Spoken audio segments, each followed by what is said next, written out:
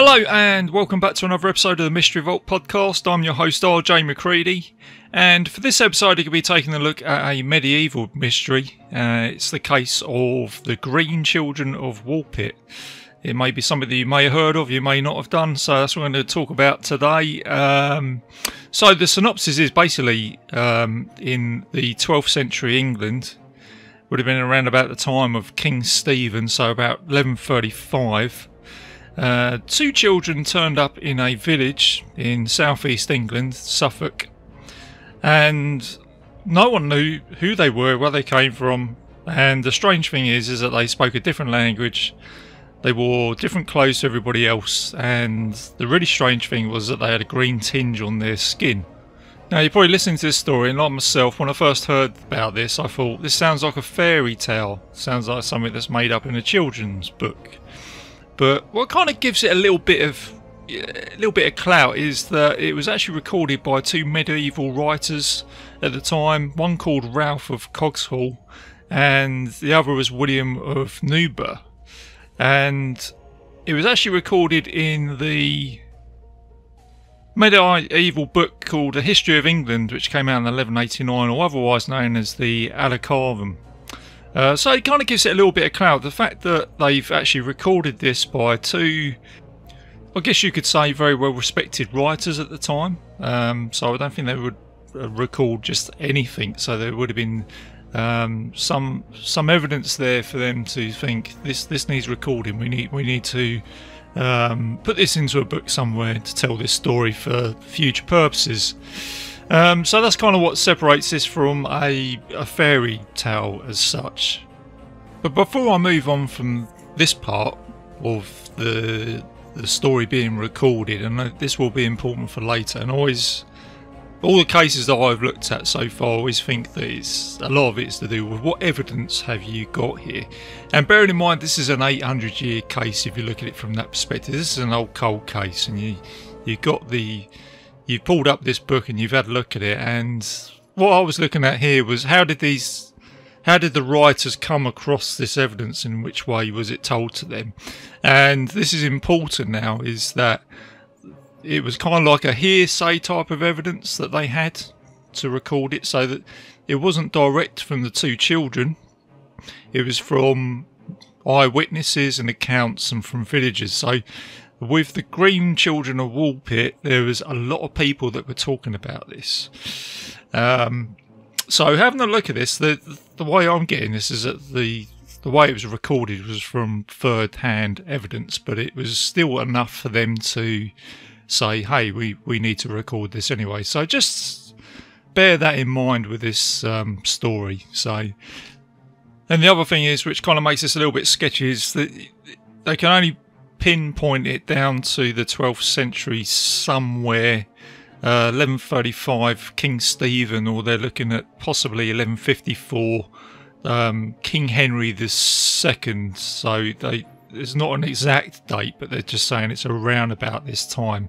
So again, I think this story happened, but it's difficult to be able to sort of pin it to a certain time and from a certain source. So again, these are things to bear in mind when you look at the Green Children of Woolpit.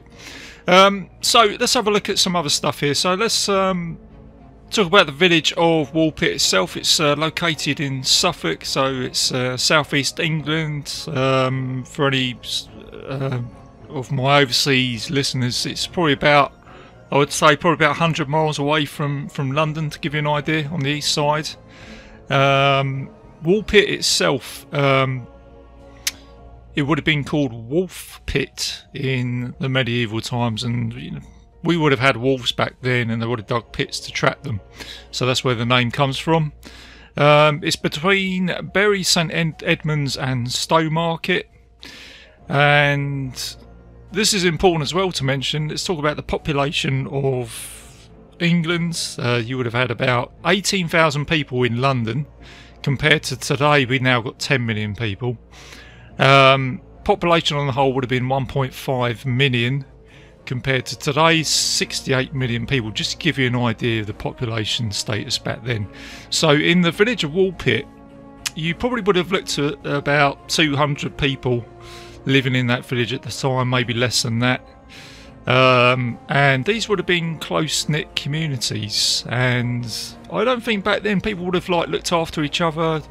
You wouldn't have necessarily ventured out, probably never would have gone to the capitals or main towns. People were quite self-sufficient back then. So this is another thing to bear in mind, and when you think about this, you think even today, I was thinking about this because I used to live once upon a time, I used to live on the Isle of Wight, and there were people who lived on that island that wouldn't even go to the mainland, and that's today. So if you can imagine in the 12th century England, 800 years ago, I would say that there's a very high percentage that people just stayed where they were to look after each other. So that's the other thing to bear in mind here as well with this. So when you get two children that turn up and they got green tinged skin and people wondering where they are, there was no forms of internet, news, travel. So the most people would venture out of that village would probably be roughly about a mile, 2 mile radius, if that. So people kept themselves, looked after each other back then. And I think that's something important to bear in mind for later on with this case. So just think about that. So I'm, again, doing the old R.J. Macready building block with this case to sort of try and get you from that sort of final conclusion. So let's talk about the actual case itself. So during this time, you had 2 reapers in the field, so it was basically harvest time, cutting back the corn. They discovered 2 children, a girl and a boy, in a wolf pit. They appeared from this wolf pit, and they said that they had strange clothes, green skin, and an unknown language. So they're taken back to the village, and they were taken to the knight of that village, which was Richard de Calm. And he took them in, he tried to look after them, he tried to feed them some bread and some meals, but they refused everything except green beans, believe it or not. That's the only thing that they would eat. The older sister adapted to this community life, and she started to eat other foods, but unfortunately the brother, he started to become sick, and eventually he died and he passed away. But then over the time, sister grew up, and she started to lose the green tinge on her skin, and she eventually began to speak English. And as she got older, she recounted the story of where she came from, and she basically said that she came from a land where there was a community living underground in caverns, and they all had green skin, but they didn't have direct sunlight, they had like a twilight. And one day her and her brother wandered off, and they got lost, and they crossed a cavern, and they were drawn to the sound of bells, and they made their way out to the entrance of a cave where they saw sunlight, and they emerged from the cave to be mystified by the sunlight, the impact of the sun, and they couldn't find their way back. And then this is where they were found by the reapers, so this is where the story connects. But she had a name for this land. She called it St. Martin's Land. And she also said there was a great river that divided it from the land of the light. So, it's, what do you say about this story? Obviously, over time, people have speculated with this story because some people have said it's, they come from another dimension. Could there be a community of people living underground that we don't know about? Of course, people have thrown in the theories of aliens. Of course they have, because why wouldn't you? So she gave this account, and then as she got older, she got baptised within the community. She actually got married to a diplomat called Richard Barr, and some people think that this was a diplomat that was connected to King Henry II, because that's the only bar that people can sort of connect this name to at that time. She took the name as Agnes Bar, and then from there onwards, I've had a look at this and I can't really find any other accounts of Agnes Bar or the timeline. So there's a good chance that someone out there could be related to her, you know, in a family line, but there's no other information about that. So all we've got is the villager's story that was written down by scholars of the village, and that the brother passed away unfortunately, and the little girl grew up within the community and she adapted and she got married. So from there onwards, you've now just got this folklore tale. But as I said, what divides this between other folklore tales is that you've actually got a little bit of recorded evidence here from people's accounts. So let's have a look at what it possibly could be.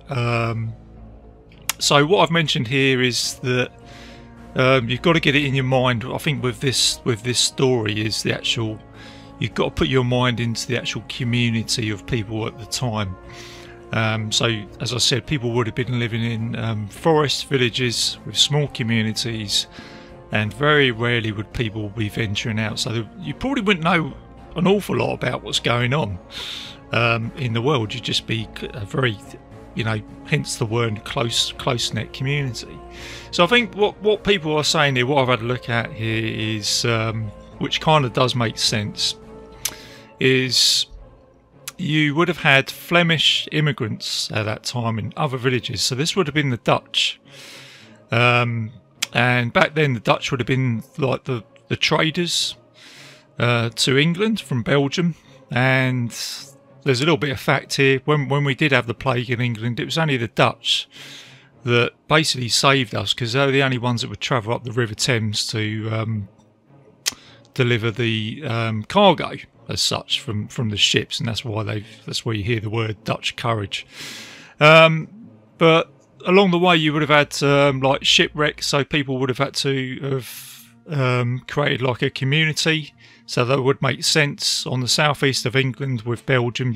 That's where the shipping channels would be. So you could have had like a shipwreck and a community of people who were settling just to try and sort of survive, I suppose you could say. And I think what's happened here, that this kind of would make sense for this time, where you probably had a community of Flemish people living on the southeast coast, or round about that area of England, which would be close to Woolpit. And I think what you've got here is a case of two children going missing from that community. And when the older sister said that she came from a land of St. Martin's across the way from Woolpit. So 2 miles away from Woolpit, or as it's known today, it's called Bury St Edmunds, you have Furnham St Martin's. So you've actually got a place called St Martin's, and between that you have a river Mark that runs across it. So you've got the river that the girl recounts and the St Martin's land, and then in Furnham St Martin's, no sorry, in Bury St Edmunds, there is a church, a medieval church that's from that time, which regularly would have played the bells or rung the bells. And the other thing that you got in Furnham St Martin's, and this really does sort of firm this up a bit, is you actually had flint mines. So there's an awful lot of underground caverns in that area. So I think what it is, you've got a community of Flemish who have settled in this area, and what's a better place to live is in a mine for shelter. So I think you've got a community that's living underground, set up a community, and then with the 2 children, they may have been lacking in, because they're living underground, sunlight. Some people say that it could have been arsenic poisoning which they were suffering, which does make sense, because back in these times arsenic would have been used for like green dye. So if you've got that in your skin, that's where you could get the green tinge. And then it would also make sense for the reason why the young lad passed away, because he was probably suffering from arsenic poisoning. But for some reason the girl was obviously repellent to it in some ways. She managed to get through that. So the facts of this case kind of come together when you look at it. And obviously their language and their clothes, so they probably would have had different clothes coming from Belgium. They would have had a different type of fashion back then, so that would have been alien to the community in this country. And obviously their language, they would have spoken Dutch. Again, you know, for a close-knit community. Even today, as I said, you know, if you had a close-knit community somewhere, like I said, you know, on the Isle of Wight, and some people turned up from Belgium initially, you may not understand what they're saying. So you go back 800 years ago.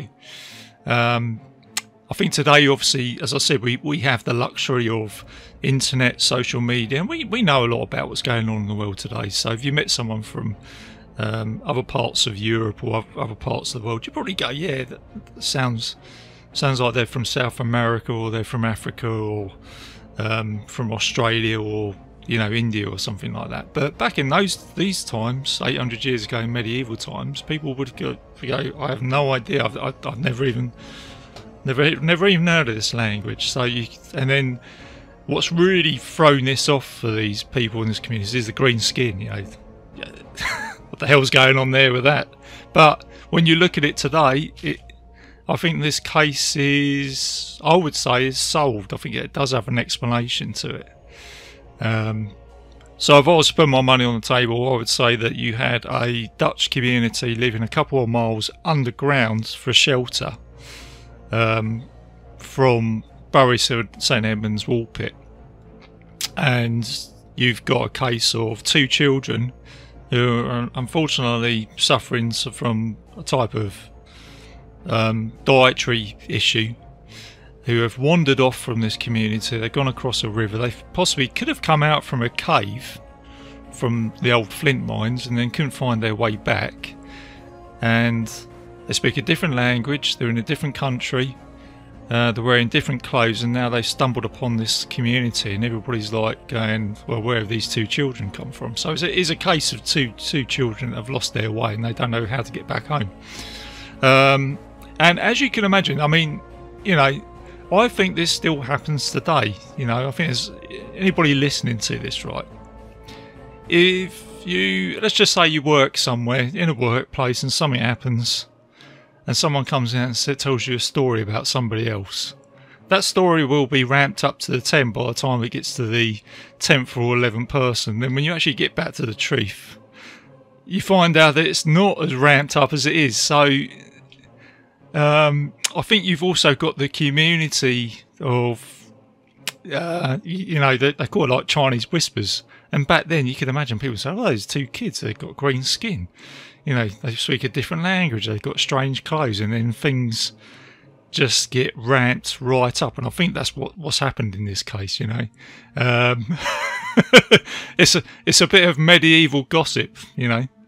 But it is a sad story at the same time, because you've got two children who are lost, and the brother passed away, unfortunately. It must have been so upsetting for the girl as well back in that time.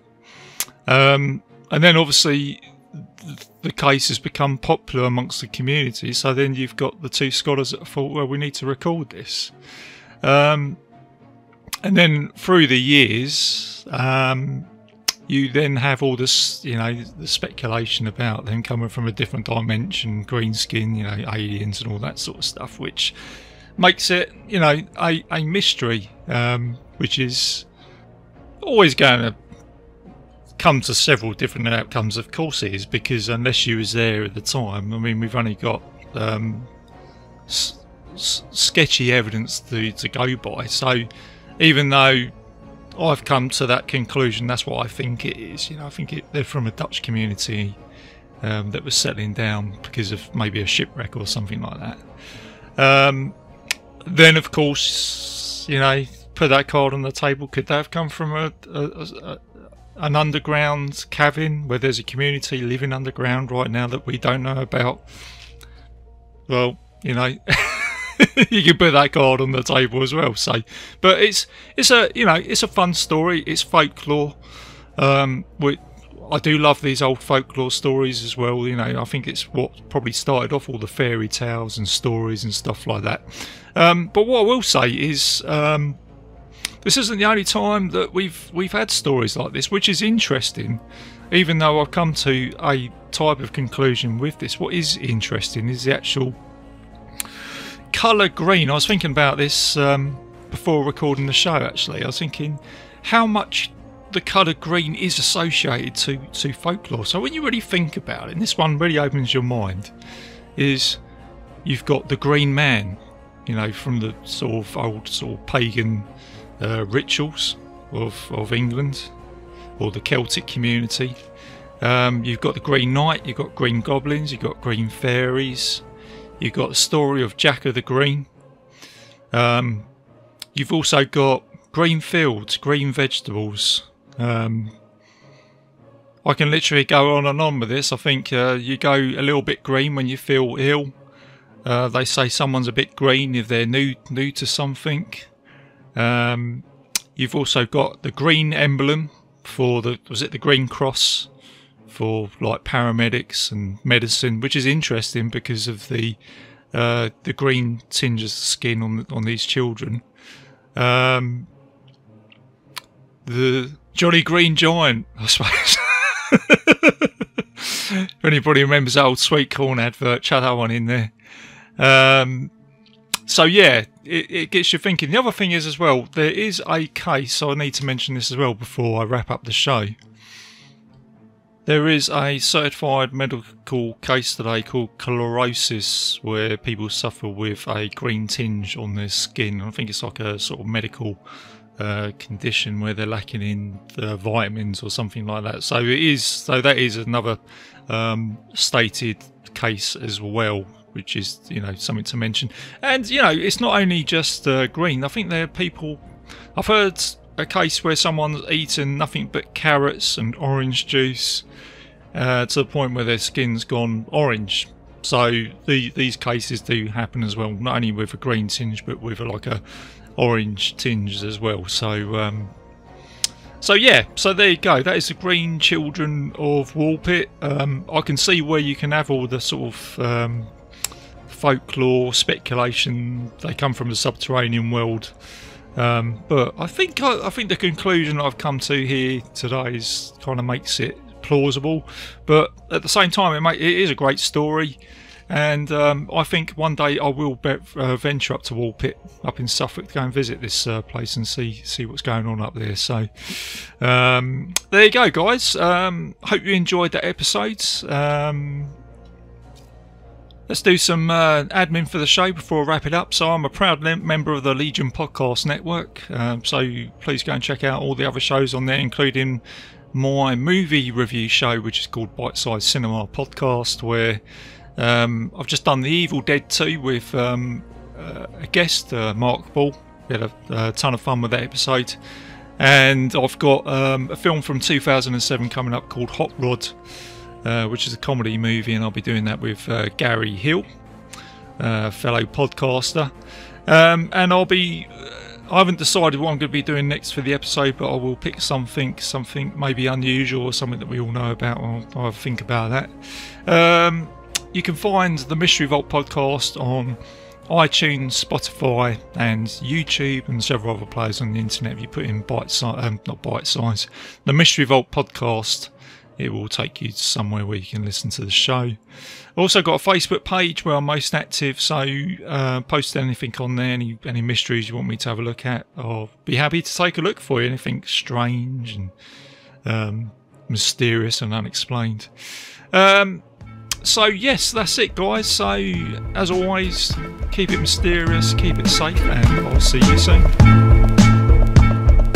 I think this is a ghost story. I think this is a ghost story. I think this is a ghost story. Ghost story. Because one of you, sitting here in this room, is a werewolf.